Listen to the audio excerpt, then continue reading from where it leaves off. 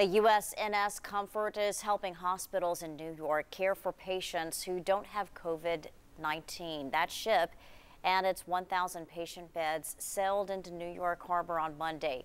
It has served as a treatment center during wars and disaster relief around the world. Tonight, we hear from a veteran nurse in East Tennessee who spent 3 weeks aboard the Comfort a decade ago following a 7.0 earthquake in Haiti. Anchor John Becker asked that UT grad what goes through her mind when she thinks about that hospital ship.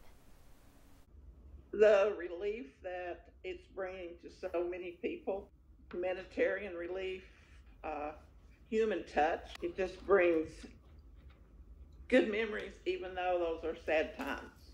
Are there any moments on board that stand out to you in particular? A man laying in his bed, reading his testament. I looked at him and smiled and touched his hand, and he smiled. And even though we couldn't talk to each other, we still had a connection through that Gideon Bible. One human heart reaching to another human heart, and that heart responding back. What should East Tennesseans and Americans know about the value of that ship? It used to be an oil tanker. It used to be a cargo ship. And now they can do anything aboard that ship except transplants.